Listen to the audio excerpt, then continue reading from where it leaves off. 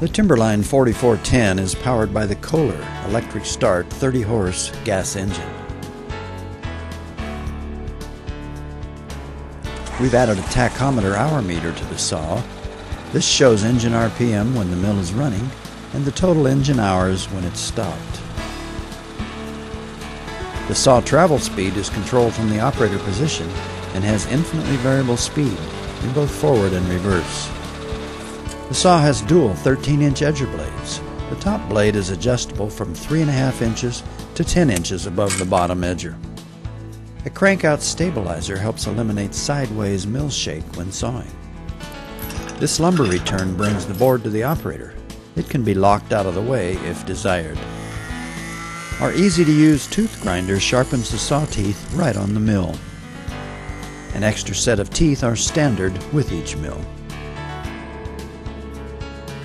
Our ruler and pointer system automatically allow for the blade curve and provide for precise control of the board width.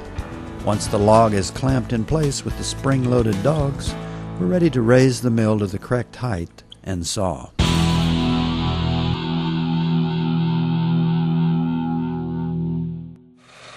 The first several cuts on this log will be to flatten off the top. With the bottom edger blade doing most of the cutting, the log is soon flat across the top and the mill has been lowered to begin the next series of cuts.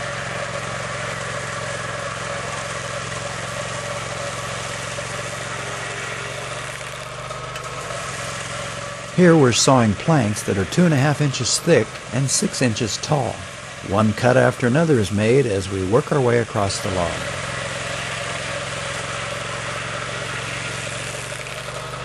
When the saw is making the return trip to the operator, it brings the just sawn plank back with it. After starting the saw on the next cut, the operator can stack the just sawn piece, optimizing production. After finishing this series of cuts, we've now lowered the saw and are starting the next layer.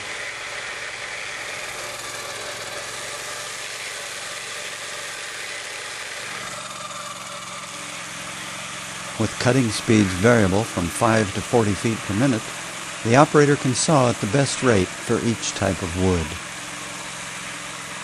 The 4410 sawmill can cut up to 4 inches wide and 10 inches high. The width is determined by how far over the mill is moved for each cut. Next you'll see a series of cuts showing a 1x8, a 2x8, and two 2x4s.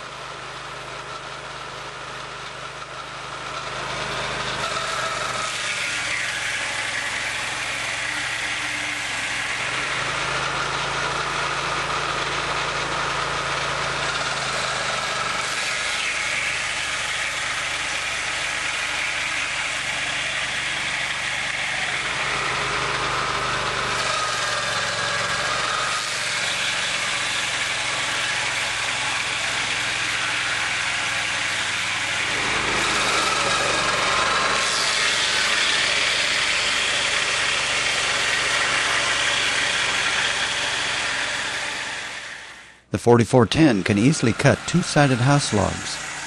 First, one side is flattened by making several passes.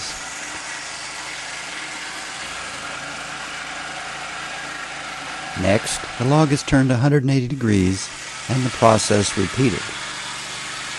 This gives us a log flattened top and bottom, leaving a round side for both the inside and the outside.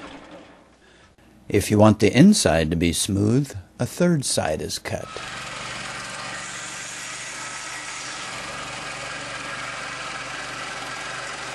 Here's the completed house log.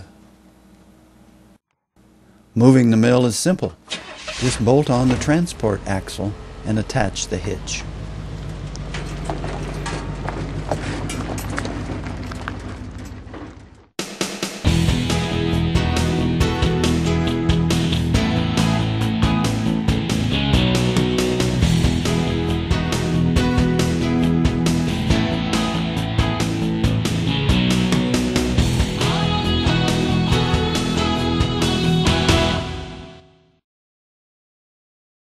Thank you for this opportunity to demonstrate the Model 4410 for you.